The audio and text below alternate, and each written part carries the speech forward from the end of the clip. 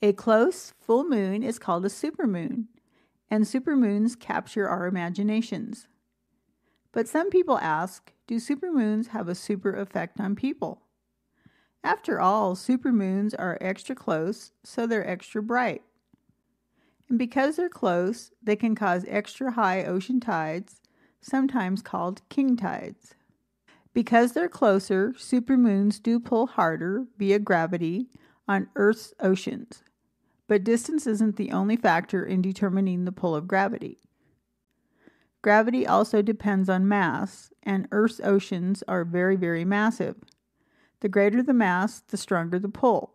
So the oceans are sensitive to tiny changes in the moon's distance.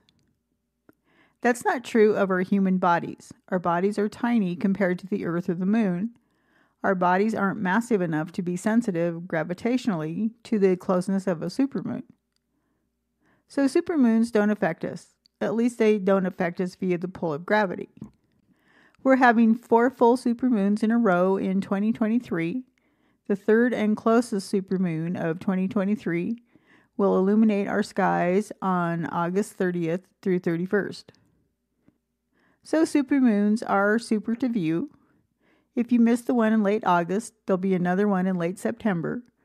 But a super pull on humans from a supermoon, that's folklore and not fact.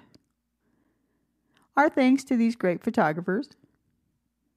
Wishing you clear skies. We're Earth Sky, and I'm Marcy Curran. If you like our videos, please subscribe, like, or share.